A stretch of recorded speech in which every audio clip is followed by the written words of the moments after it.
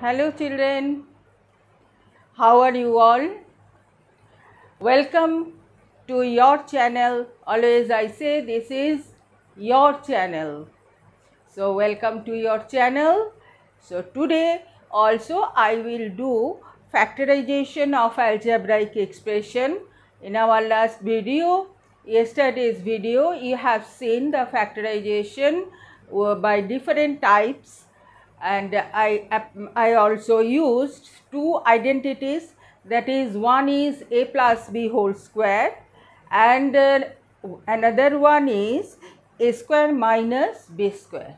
Okay children, so today you will learn the application of the next identity, that is a minus b whole square. By applying this identity, how you will factorize, that you will learn in this video. And after that, which is very important, that is middle term factorization, which is very important, and always these types of sums comes in the exam. So learn properly, watch the full video and understand it. Okay children, so let us start today's. Our first one is a minus b whole square. A minus b whole square, all of you know that is a square minus 2ab plus b square. It is same as a plus b whole square, only when a minus b whole square, then you will write minus 2ab. In a plus b whole square, you write a square plus 2ab plus b square. Here you will write a square minus 2ab plus b square. Okay. Now let us do the sum. That is one sum I am taking, first one, that is 1 minus 6x plus 9x square. I am taking this algebraic expression, and you know I told you yesterday also, last video, who have not seen, they can see my yesterday's video. And this I told you that first you will find out a and b. Okay, so our a is this one, so I can write 1 square. 1 square means 1 only, don't do anything here. Now you give the minus sign. Now you make your b. We know 3 3s are 9, so 3x whole square. Last video I explained why you will say whole square, why you will give these brackets. If you will not give this bracket, your sum will go totally wrong. Why? That also I have explained. You can see the previous video and you can clear it. Now here it is 6x. So we will write minus 2ab. So 2 into a means 1, into b means, okay, let me write it little here, plus 3x whole square. So 2 into 1 into our b means 3x, b means 3x, so into 3x. Now children, you check, 3 2s are 6x minus, so minus 3 2s are 6x. So now we can write this 1 minus b means 3x whole square. This is your answer. Okay, let us take the next one. that is I am taking 9y square minus 12y plus 4. So, same way we will find out first A and B. So, our A is here 3y whole square. So, this is our A minus plus 4 means what? 2 square. 2 square equals to 4. So, now we will write minus 2ab, this part. So, 2 you write into A means 3y into B means 2. So, 3 2 is 6, 6 2 is 12y minus 12y. So, now you can write what? 3y minus 2 whole square. Bas, this is your factorization sum is over. Okay. Next, let us start the middle term factor, or you can say factorization of quadratic trinomials. Factorization of quadratic trinomials. Trinomials means 3 terms will be given and you have to factorize that. Okay. So, first one I am taking, that is x square plus 12x plus 27.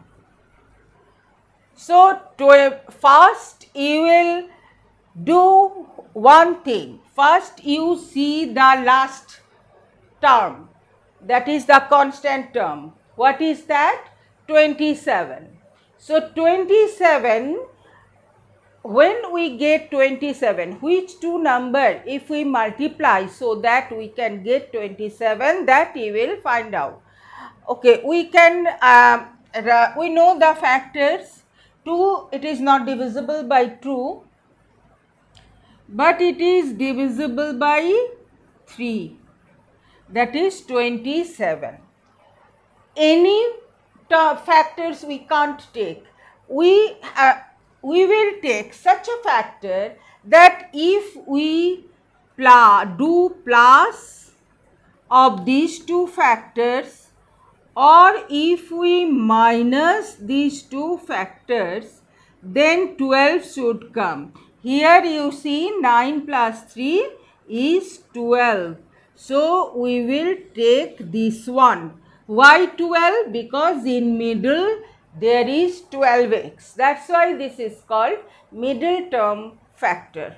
Okay, this is middle term, first term, second term, third term. This one is middle term. So, middle term factor. So, middle term factor, how can we split?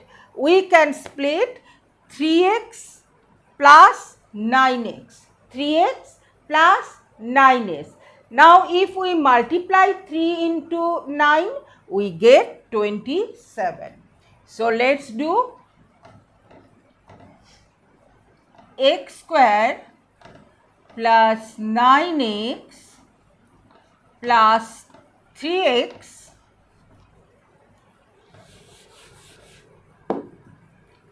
plus 27. You know how to take common. Now, here x square is there, here x is there. So, you will take common which one? X. 9 is here, but no 9 is there, but no other number is there. So, we will take x as common. So, 2x, x square means 2x, 1x I have taken, so 1x is there. So, x plus 9 plus, here you see 27 is a multiple of 3. So, we will take 3 as a common. So plus 3. So x plus 3 9s are 27. So 9. Now see, these two are same. So we will write x plus 9 common I have taken. Now x plus 3.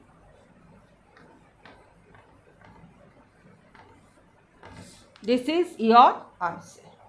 Okay, children. Now let us take one more example.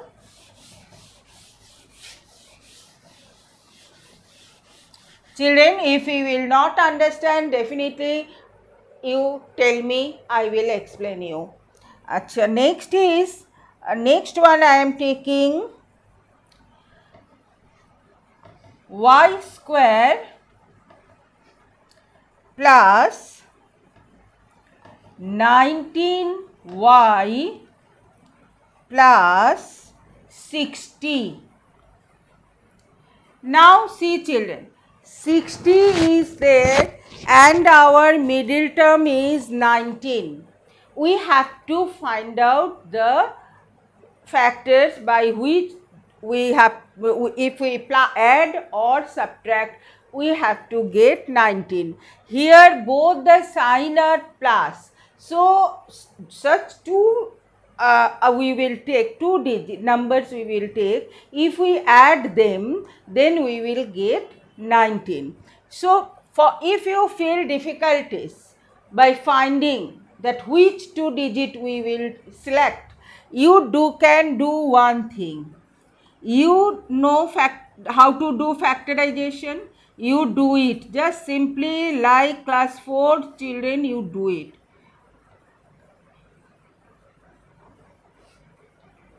In rough, definitely in rough. So here you see, if I take 3 and 4, so what we are getting? We are getting 15. And if I take 2 into 2, 2 2s are 4. 15 into 4, that is 60. Now you add 15 plus 4, what you will get? 19. So we can select our numbers this way easily. Okay. So now we will use this y square plus 15y plus what? 4y plus 4y plus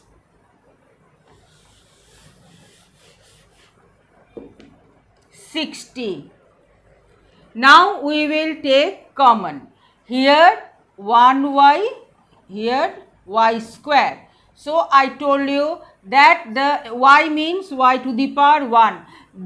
Where the power is less, that one you will take common. So you will take y common. So from y square I have taken 1y. So y plus 15. Bracket close, plus here we will take 4 common, then y plus 15. 15 4s are 60. So you see these two are same. Always you will take care these two inside the bracket should be equal.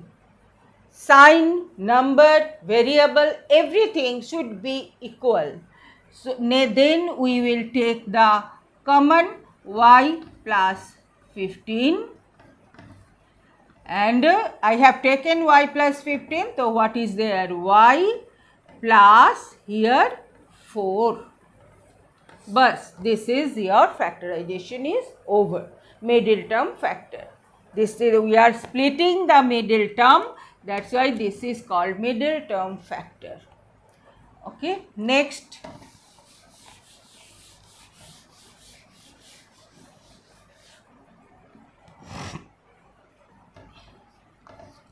P squared plus 6p minus 16. Last two sums we did both plus plus. Here it is minus. So what he will do? First he will select the number so that if he will do addition or subtraction you should get 6. Okay. So we are doing this one factorization no need to do. You know 2 8s are 16. So now you see 8 minus 2 if we will do 8 minus 2, then only we can get 6. If we do 8 plus 2, we can't get 6, it will be 10. So you write here this way, p square plus 8p minus 2p, because 6 is here. You have to notice two things. First thing, 8 minus 2, 6. Then the sign plus. So bigger number sign is plus. So plus. Now you write minus 16. Next you take p common. So p plus 8. Now minus 2 common inside the bracket, p minus minus plus 8. Okay, don't do here p minus 8. No, minus minus plus. Or you know that before the bracket if minus is there, thus this sign will change. So it will be plus. This also you can think. You can remember this way also. So next term or next step you all know now. P plus 8 common. Next p minus 2. Okay children, this way you will solve. Okay, I am showing you one more example to make your concept clear. I am showing you this one, number 4.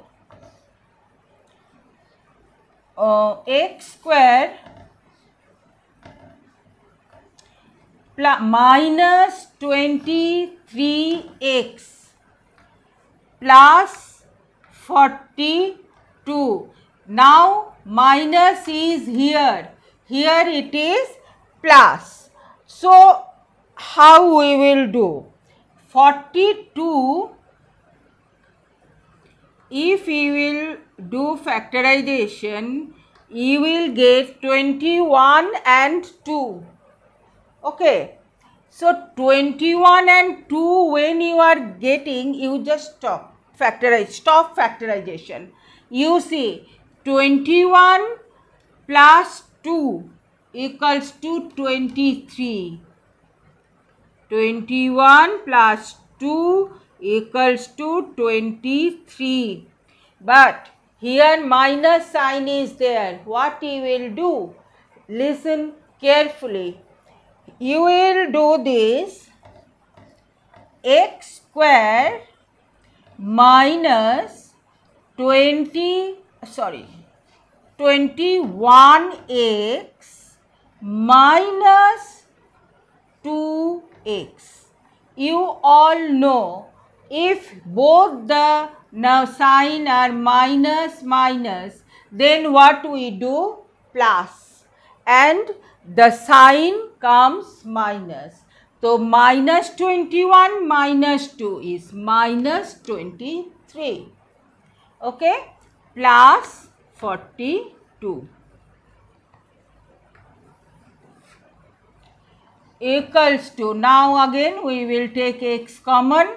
So x minus 21 minus 2 common, x minus plus minus, don't write plus, minus plus minus 23. 1.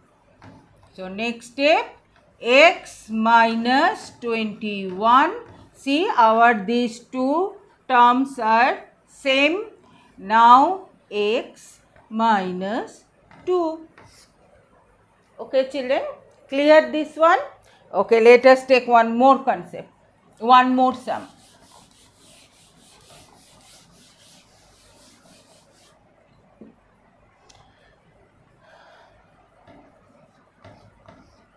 That is 3x square plus 10x plus 8. Here up to sum number 4, only x square, p square, whatever it was there. But now one digit is there.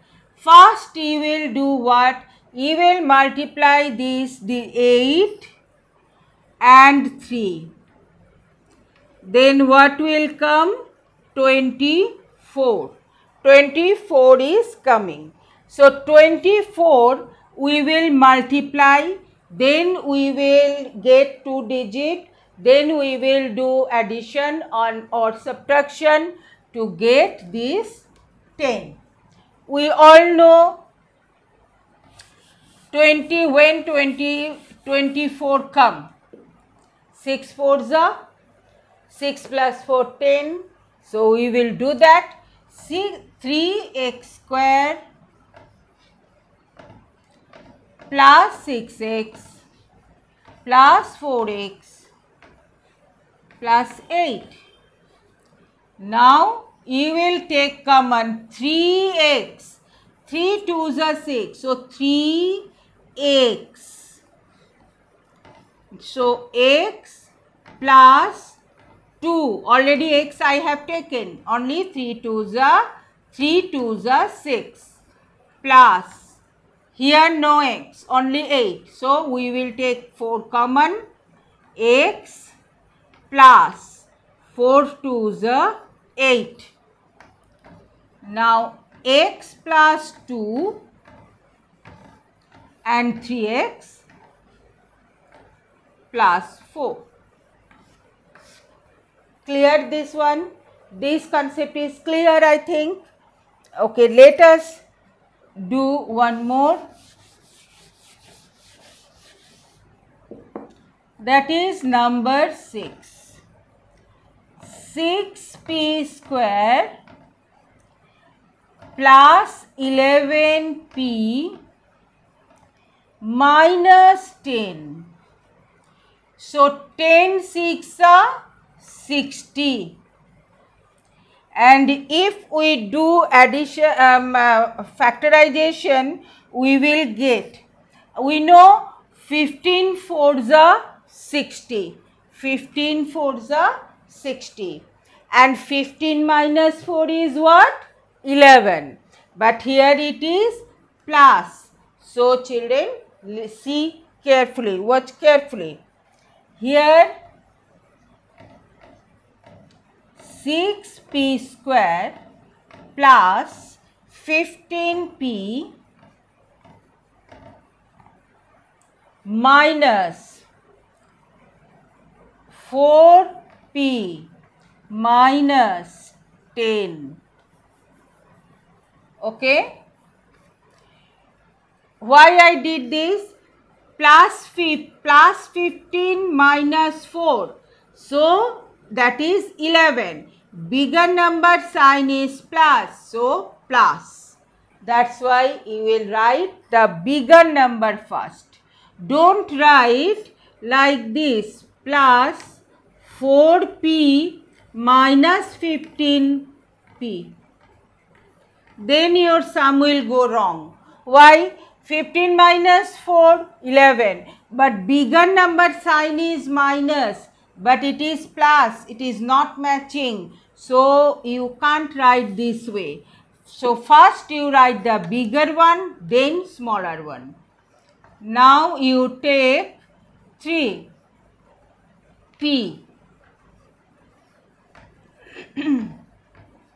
3 2s are 6, 2p plus 3 5s are 15, p to already I have taken. Now minus, you will take 2 common, and here 2 2s are 4, so 2p minus minus plus 2 5s are 10. So that is 2p plus 5 and 3p minus 2. I hope all of you understood, children. If still you have any problem with any sum, any middle term factor, you can write in the comment box. I will clear your doubt. I will do that sum for you. Okay, children. So let you practice properly so that you will be the master of this factorization. So this much for today. So bye bye.